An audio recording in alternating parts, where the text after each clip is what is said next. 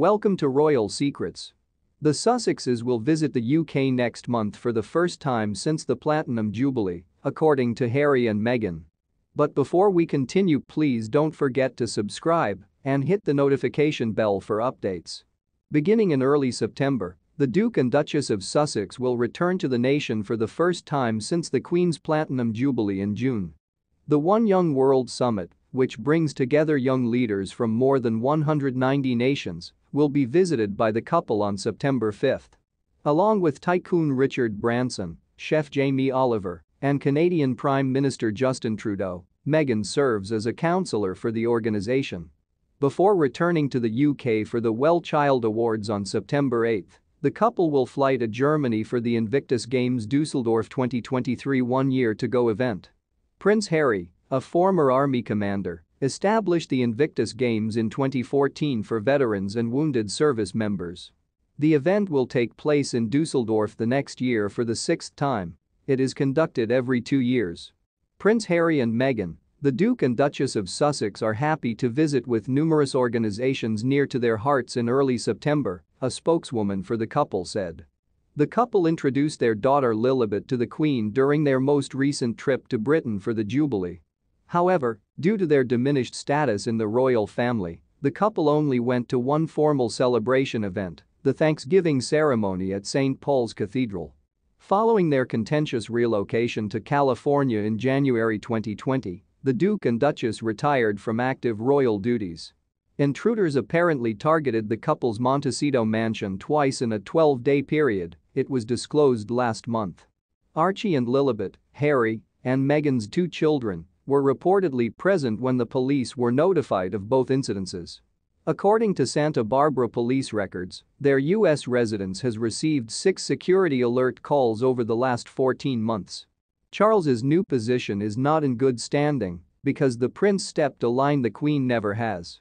Along with other members of the royal family, including Camilla, Duchess of Cornwall, Queen Elizabeth II, Prince William, and Kate, Duchess of Cambridge, Prince Charles is reportedly enjoying his customary summer vacation in Scotland. Last week, the Prince of Wales was seen driving as he made his way to the Sunday service at Crathy Kirk in Balmoral. Later, he was joined by his niece Lady Louise Windsor and younger brother Prince Edward, who had driven to the funeral in a different vehicle. The royals regularly visit the church, which is close to Balmoral Castle and only a 5-minute walk away, while they are in Scotland. The Crathy Kirk has a history with royalty dating back to 1848, when Queen Victoria started attending services there, starting a storied family legacy. Since July, Queen Elizabeth II has been residing at the Scottish estate, but she has largely avoided the spotlight. Due to episodic mobility difficulties, Her Majesty has stepped down from official responsibilities recently. The recent Channel 4 documentary The Real Windsors quoted journalist and talk radio breakfast show host Julia Hartley-Brewer as saying that the Prince of Wales has crossed a line that the Queen, as far as we are aware, has never passed and that is not going to hold him in good favor. We are too familiar with his political views, she continued. He has stepped up, and it is very challenging to remove your foot from that very difficult political battlefield after you have done so. According to a source who spoke to The Times and the Daily Mail, Charles reportedly called the government's decision to transfer migrants to Rwanda appalling in June and had been overheard criticizing the decision in a private setting. Charles said he was more than unhappy in the policy, they claimed. He stated that he finds the government's entire strategy to be revolting. He was obviously unimpressed with the government's course of action. Nevertheless, a representative for Clarence House claimed that the Prince of Wales remains politically neutral.